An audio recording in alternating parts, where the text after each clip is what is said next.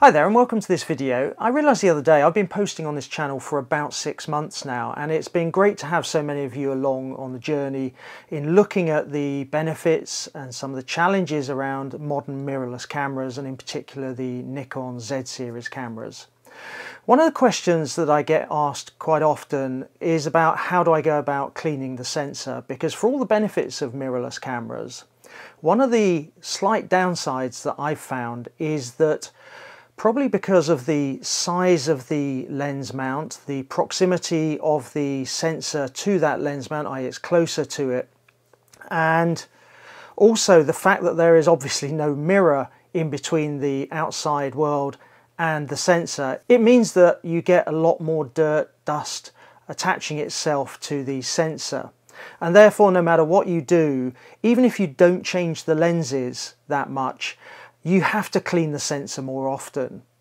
I managed to survive a couple of weeks before having to clean the sensor, and the first time I changed lenses I found there was some dust on the sensor. So it's something that I think is part of living with a mirrorless camera and lens system. And to put it into context, with my D850 I probably had to clean the sensor once in the time I had it, which was just over a year. With the D800 I probably had to clean it no more than 2 or 3 times in 3 years. Yet with my Z series cameras I'm probably having to clean the sensors once every 2 weeks or once a month, depending on how often I'm using them. With my D800 and D850, I found the best way of cleaning the sensor was using one of these, which is an Eyelead gel sensor cleaning kit. It wasn't cheap, but it came recommended, and it comes in a nice carrying case. But what it is a very sticky gel pad on the end of a stick, and what you do is you open the camera up. With the D850 you had to have the power on, make sure you had a full battery. You activate the mirror to flip up, and then you go across the sensor, gradually working your way across, picking up any dirt and dust that's on the sensor. Now this really isn't for the faint-hearted. The first time I used it, because it's a sticky pad, it actually sticks to the sensor and you feel like you're wrenching the sensor out of the camera to get it off. So it's quite disconcerting, but with practice you realise that you can put the sticky gel pad down and you can roll it up and you gradually work across the sensor. It usually took me a couple of goes across the sensor to make sure I'd got rid of everything. And it got rid of dust and also little specks of grease or oil that had perhaps got onto the sensor. So it was a very effective way of cleaning the sensor. Because I was only cleaning the sensor probably once a year, my heart could stand the stress of really working on the sensor and feeling like you were pulling it out of the camera. However, with mirrorless cameras and having to clean at a much more regular interval, and that combined with the fact that whilst in the D850 the sensor was relatively fixed, in the Z series and most mirrorless cameras we've got in-body image stabilization, which for those of you who aren't aware actually means the sensor is almost floating in there on small motors that move it to counteract any movement and therefore create that image stabilization. So you probably don't want to be using one of these Eyelead sticky gel sensors on a mirrorless camera. You can do, because if you've got the power off then the sensor is locked down, but I would say for me it's just an extra risk. We've got to remember that when we're working with sensors, they are very sensitive components, and therefore we want to be gentle with them. We want to really just be quite considerate. Take some time, make sure you've set yourself some time to clean the sensor rather than doing it in a rush or perhaps in the field. So what I've developed is, and what I use now, is really a multi-step approach to keeping the sensor clean, and I'm finding it works quite well. My heart is much better for it, and what I'm going to do today is really take you through that process that I use, or the steps that I use of different levels of cleaning to keep the sensor in optimal condition. Before we dive into the cleaning techniques, let's just consider the challenge we're dealing with. When you get a little bit of dust or dirt on your lens, it's easy to clean, and quite often if there's a small piece of dust, a small hair or something on the lens, it doesn't actually show up on the image. Now, if any amount of dust or hairs or dirt or anything gets onto the sensor, then it's obviously much closer to the capture points of the light on the sensor, the individual pixels, and therefore it can either block the light getting to the pixels or distort that light going to the pixels, so it's more likely to show up on the image. And on this image on the screen you can see there are a couple of spots that have appeared there. One looks like a small hair and one is a speck of dust probably. Interestingly, this was a shot I took when we were down at the coast recently, and this is a fairly sharp cliff, and a group of young people turned up, and of course a lot of them, as you can see, were trying to get Instagram shots at the edge of the cliff, and the people doing their Instagram selfies there are probably no more than a couple of feet from the edge of this sheer cliff, which is quite unstable, and the Coast Guard were telling them to back off from the edge of the cliff, but they insisted on continuing to get their selfie. But moving on from that, you can see there are these couple of points of dust and dirt on the sensor. Now, it's not the end of the world, and I carried on shooting. I didn't choose to clean the sensor at this point. I was on top of a cliff, lots of dust, lots of dirt, and actually taking the lens off would have caused more dirt and dust to get in than I'd probably have cleaned out. My first level of cleaning is actually just living with it and cleaning it in post-production, and that's probably the approach I'll take in most situations in the field. Sometimes though, the speck of dust is or dirt that's on the sensor is right in the center or is interfering with the image I'm taking, and you've got no option but to try and do something about it.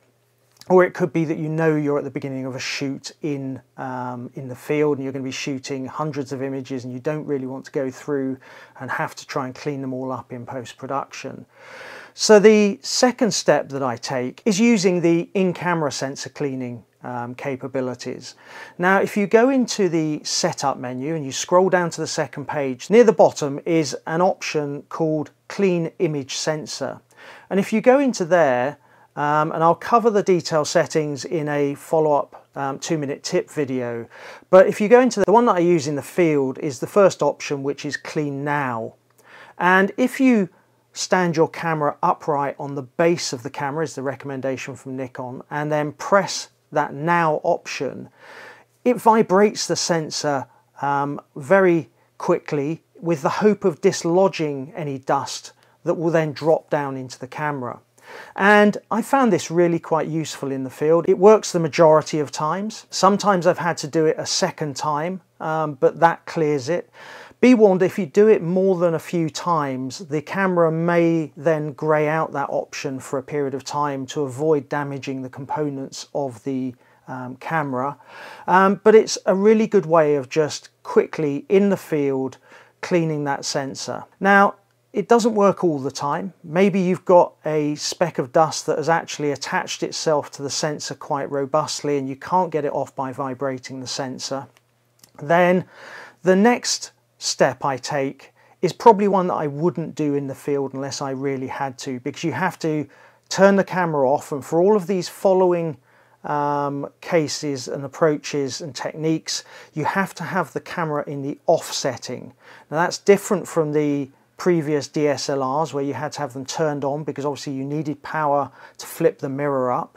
In a mirrorless camera, it's the opposite. You've got to have it set to off, and the reason this is important is that in the Nikon cameras, this then locks the sensor down. So the next technique I tend to use is really to open up the camera sensor and use one of these blowers.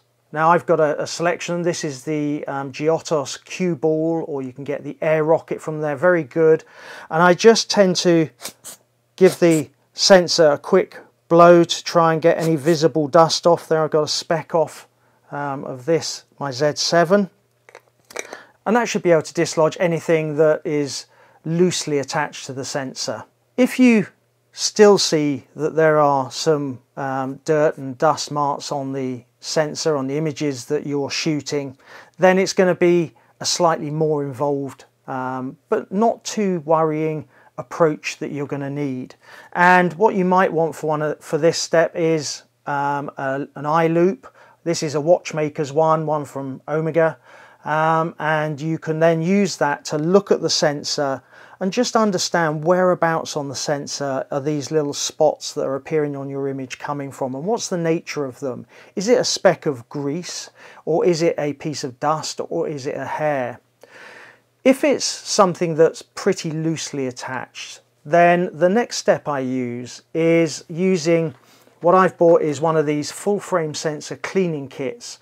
And what this one here includes, and the links are below, you can get them from Amazon and various places, but this one is a combination of 12 of these little swabs. They come in hermetically sealed packs, and you tear off the top. This is one I've already used, and pull out the swab, and these can be used either dry or wet. So for my next step I tend to use these dry, and these are full frame ones because obviously the Z6 and Z7 are full frame. You can buy them for other sensor sizes, so they are tailored to the sensor size. And what I do is I tend to have the camera on a working surface that's very stable. I have good light, I've worked out where the dust is, and you just lay this at one end of the sensor and gently pull it across, and then flip it over and pull it back the other way. And what you'll find is, in most cases, and this is what I'm finding, is in most cases with my Z6 and Z7, that will clean the dirt and the dust off of the sensor. So just take your time, create a nice environment where you're not under pressure from anything or anyone, and just take it steadily, very gently, just draw it across the sensor, and you'll find that you won't be getting into the palpitations of using the Eyelead type approach of that sticks to the sensor. So it's something you have to get used to. It's not that worrying, and is relatively straightforward. If you still don't get the dirt and dust off, and there are occasions when perhaps a little bit of grease has got onto the sensor, probably less so in a mirrorless camera, because in a DSLR where you've got the mirror mechanism moving, flicking around at high speed, there is a tendency sometimes, and Nikon have had problems in the past with some of their cameras, of specks of grease moving off of that mechanism and onto the sensor. For something like that, you're not going to get it off with dry techniques or blowers or vibrating the sensor. In fact, if you use a dry approach, you're probably going to smear it across the sensor. And what you also get in this set is a small bottle of wet sensor cleaning solution. And all you have to do is take one of these swabs and open the top and just put a very small drop of this sensor cleaning liquid on the swab, and then use the same approach of just gradually and gently drawing it across the sensor. You may then want to take another swab out and use it as a dry swab across the sensor, just to make sure any remaining residual sensor cleaning solution doesn't create any marks on the sensor. And it really is that simple. As I say, moving away from the Eyelead gel type sensor cleaning has helped my heart no end.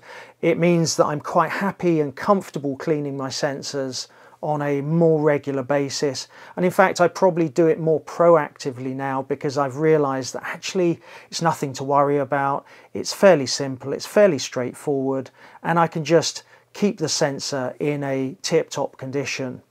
Now it's worth noting that in the Nikon Z series manuals, Nikon's do make a warning that you can clean the sensor, but their recommendation, not unsurprisingly, is to take it to a Nikon approved service center. And that is probably the final step in my stepped approach to keeping the sensor clean. If I can't do it, I'll spend the 20, 30, 40 pounds, whatever it is, and just take it into an approved service outlet, and they'll clean it while I wait normally. But I haven't had to do that with either my D800, my D850 or my Z series cameras. So hopefully this has been a useful video to you, because it's something that in the world of mirrorless you are going to encounter. Let me know in the comments below how you go about cleaning the sensor and keeping it clean. I hope you enjoyed this video. If you did, hit subscribe, hit the notification bell next to it, and you'll be notified of upcoming videos. And I look forward to seeing you in a future video.